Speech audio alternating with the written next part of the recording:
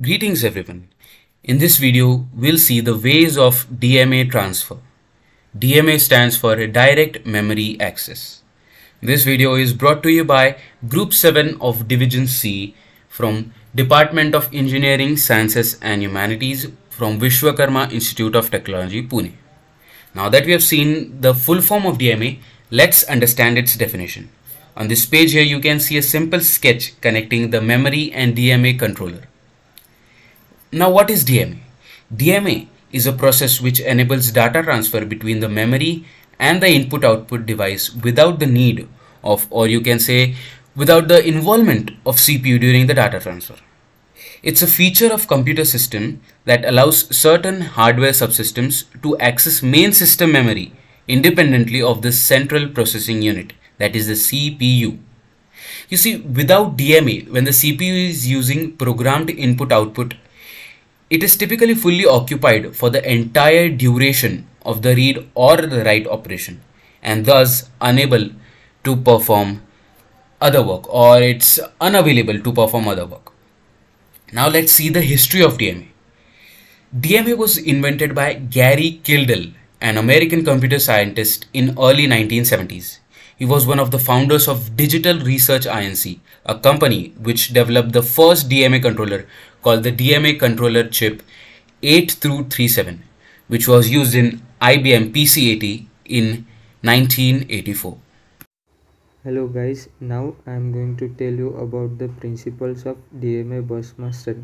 It is a first party of D.M.A system. In this, the CPU and other devices can be granted control of memory bus. In this, the bus master is the peripheral who writes system memory directly without any involvement of the CPU. It also providing memory addresses and control signals as per required. Here are the three modes of D.M.A transfer. First is burst mode, second is cycle stealing mode, and third is transparent mode. So now let's focus on the burst mode. In this mode, before the CPU takes control of the buses back from the D.M.A.C, all the bus data is transferred. In this mode, the huge amount of data is being transferred in one single time duration. So it is a quick set mode of D.M.A. Hence, it also saves time through transfer data through this way. The pros of the mode is that it is the fastest mode of the D.M.A transfer, and the cons of the mode is it is not user friendly when the D.M.A transferred CPU will be blocked. Hello everyone, myself Ishwar. Now in the previous slide, my friend Atharva has explained you about the burst mode in D.M.A transfer.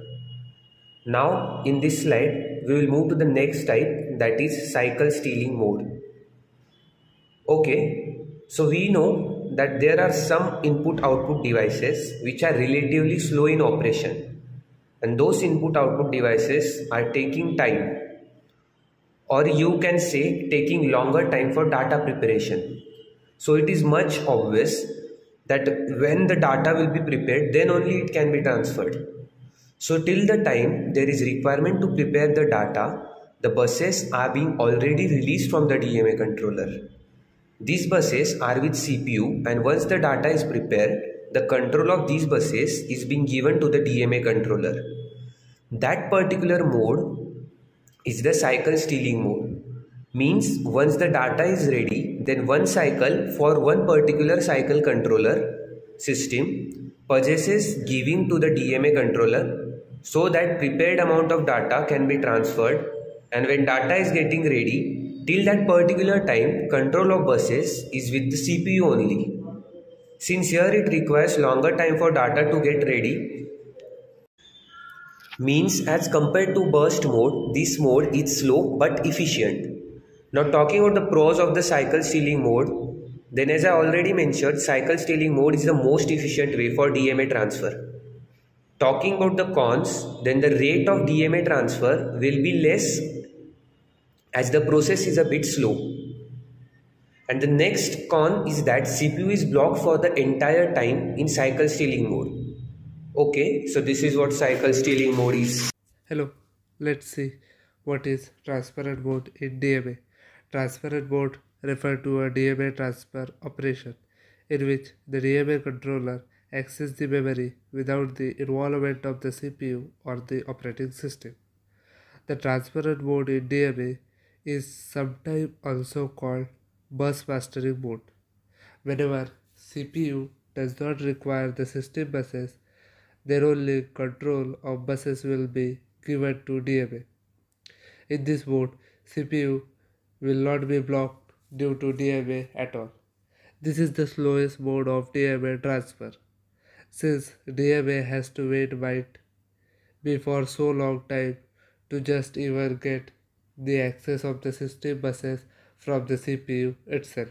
In transparent mode, the D.M.A controller can read or write data to memory without any intervention from the CPU or the operating system as long as the correct memory address and data size are specified. Hence, due to which less amount of data will be transferred. At the same time, transparent mode has some pros and cons. First of all, we will see pros. In this process, CPU will not be blocked at all. Its cause is uh, it has slowest D.M.A transfer rate. That's all. So I am here to explain you about advantages of D.M.A. D.M.A allows for faster data transfer between peripherals and memory as the CPU is not involved in the transfer process.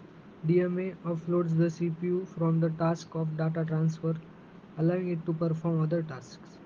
D.M.A allows peripherals to transfer data in background without interrupting the CPU, which can increase responsiveness. Transparent mode of D.M.A allows the CPU to access peripheral access without the need for the programming input-output instructions, which can simplify programming. Thank you. Now we will discuss the disadvantages of DMA. DMA requires additional hardware such as DMA controller which can increase the complexity of the system. DMA requires additional hardware which can increase the cost of the system. DMA can only transfer the data within the limits of the system memory which can limits the size of the data that can be transferred. It is used maliciously to gain the unauthorized access to the memory and thus can create the security vulnerabilities. In this way, we will conclude our PPT.